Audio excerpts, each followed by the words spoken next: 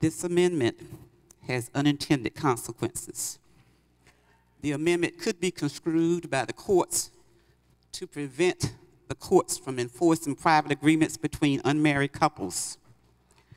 It could further invalidate domestic partnership benefits currently offered to same-sex and opposite-sex couples by local municipalities, nonprofits, and other businesses.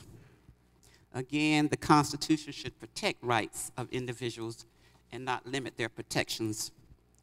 One of the extensions of all domestic violence laws is to protect individuals who are unmarried but living together.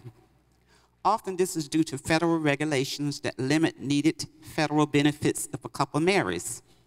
Individuals with intellectual development disabilities who receive SSI and Medicaid are currently subjected to female federal marriage penalties.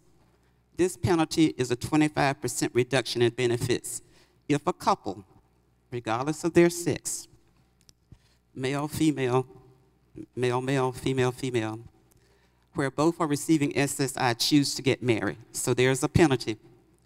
Based on the cases and decisions that have emerged from Ohio, there is a concern that our current laws would be challenged and possibly overturned if this amendment goes into our state constitution. This would possibly put a vulnerable population at risk.